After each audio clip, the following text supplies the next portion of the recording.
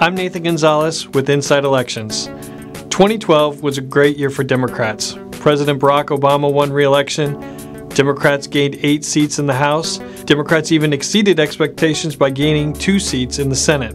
But the consequence of having a good year in the Senate is that you have to defend all of those seats 6 years later. It's early in the 2018 election cycle. Retirements, primaries, and maybe most importantly, President Donald Trump's performance will shape the electoral landscape in these midterm elections. But that doesn't change the fact that the initial map is very favorable for Republicans. Democrats are defending 25 of the 33 seats that are up for re-election this cycle, including the 2 independents who will caucus with Democrats. 10 of those Democratic incumbents are running for re-election in states that Donald Trump won.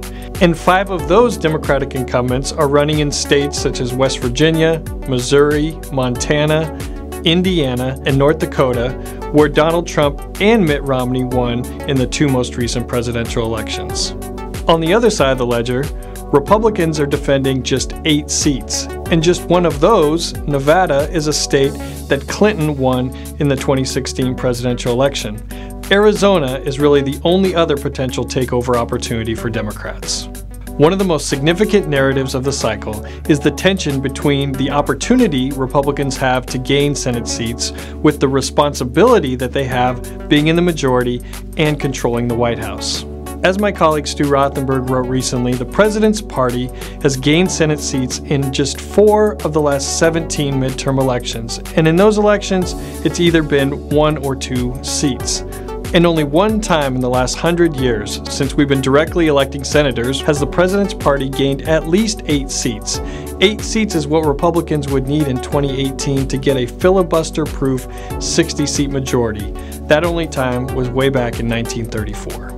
Even though Democrats have history on their side, some of their incumbents are going to have a very challenging 2 years. Take West Virginia's Joe Manchin, for example. In 1 year, he's going to be hearing from Democrats who want to oppose President Donald Trump at every opportunity. They think Trump is a racist, sexist fraud who didn't win the popular vote. In the other ear, he's going to hear 69% of West Virginia voters who decided to put Donald Trump in the Oval Office. West Virginia and Joe Manchin will be a top Republican takeover in 2018. Finally, midterm elections are often a referendum on the president's performance, and his party is ultimately held responsible.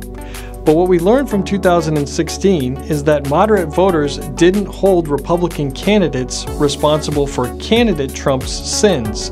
So one of the biggest questions coming into this cycle is, will voters hold Republican members responsible for President Trump's actions? Republicans are well positioned to gain Senate seats in 2018, but we also learned from 2016 that any election involving Donald Trump can be atypical.